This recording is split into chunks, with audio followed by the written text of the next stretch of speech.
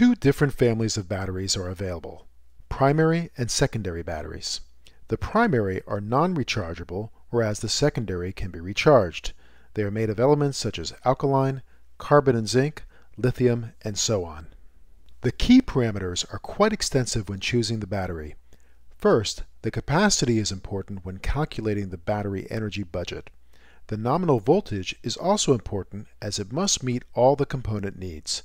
The discharge performance and the self-discharge should also be taken into consideration because batteries naturally and inevitably lose a bit of energy, even without being used.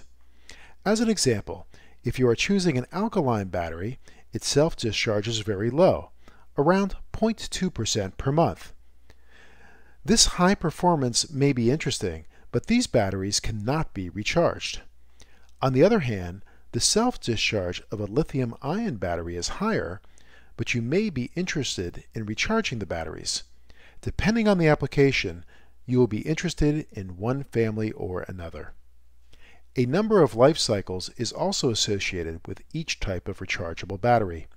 This value will have to match the estimated lifetime of your device.